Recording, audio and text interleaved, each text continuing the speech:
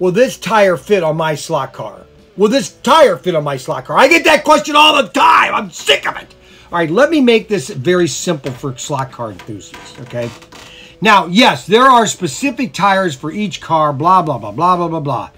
But I want to show you that most tires and axles of slot cars are virtually the same in the sense, like, could you tell me the ones between the SCX and the Fly, okay, and the Ninko? No. The difference is the length of the axle, okay? And that is basically the type of the car. But your rims are basically the same, all right? And the rubber, okay, so we take off the, I just ripped that one right to pieces, baby. Just shredded that.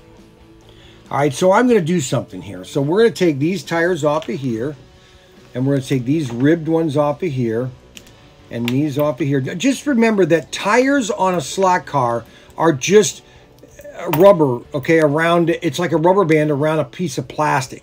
They're not really, they're not a real tire. They don't have inflation. You're not inflating in with air or anything. But if you noticed, a lot of the rims, see the rims, they're similar in design. Okay, they might have flares here and there. They might have a little different size of overall dimension. But a tire, okay, it's just rubber.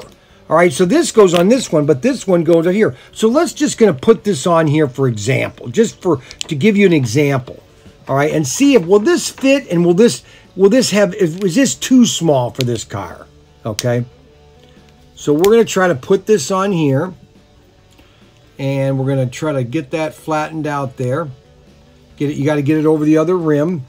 All right. So this tire, if you get it on right, all right, it's a little tight. You notice how it's going to have little peaks on each end, okay, compared to that one. All right. Now, I always tell people that you want to get a collection of tires. I have hundreds of SCX tires. Thousands of them, of every size, shape. Go on to ProTinkerToys.com and just literally buy one each of all my tires.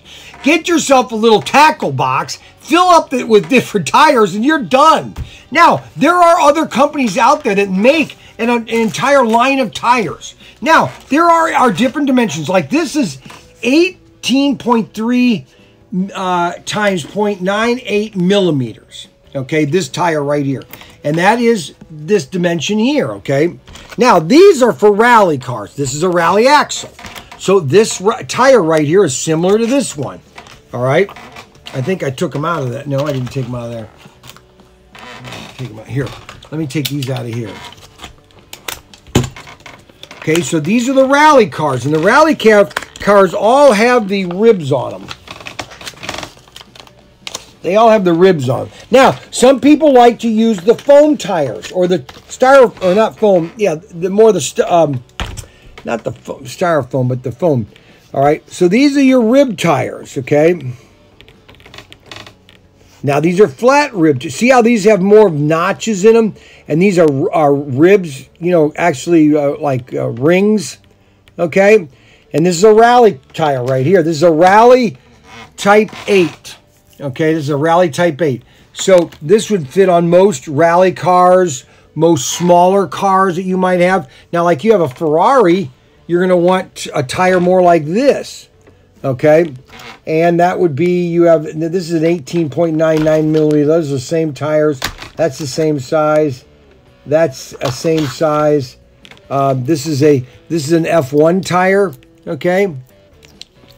But you see the axles are pretty much, they have metal shims, pinions, or your gear is mostly the same. They're almost virtually the same because they're made in the same factory. The little secret, shh, don't tell anybody. But this axle and this axle are made in the same factory in China. There's no difference. So, I just wanted to let you do a quick video. Tires, who knows tires, what tires? Just get tires and experiment. And that's the best way to do it at ProTinkerToys.com, ProTinkerToys.com. Don't forget to like and subscribe us. Thanks and have a great day. Goodbye.